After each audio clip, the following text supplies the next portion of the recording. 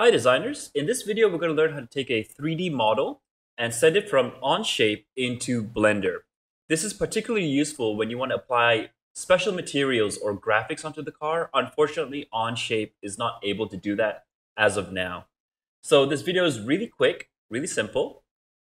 We're going to come down here to the bottom left panel and we're going to click Part 1. And then holding the Shift key, we're going to click Part 9. So what that does is it selects all the parts at once. I'm going to right click and say export. A new dialog box will open up, so you just give your file type a name. And for the format, we're going to choose Collada. Collada is quite interesting because when you bring it into Blender, it actually maintains all the material colors that you've set in Onshape. But you might want to choose something more general, and you can choose OBJ and STL. These are the most common two types that you can open in multiple 3D programs. But for today, we're going to use Collada. So you just click OK, and this will save to your computer. For me, it saves to my desktop. That's what I set up for my Onshape. So now we're going to hop into Blender. And in Blender, I've deleted the objects that come in as default. So I have a blank space, and I'm just going to go File, Import. And as you can see, Collada's right here. So you just navigate to that file that you saved right here.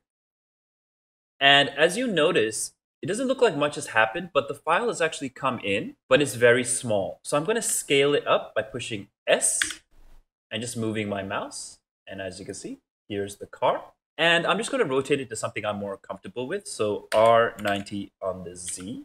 I typed R90Z.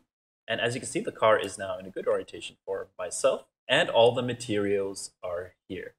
Now, anytime you transform, like you scale and rotate, it's good habit to hover your mouse over what is selected and push Control A and just apply all those transforms.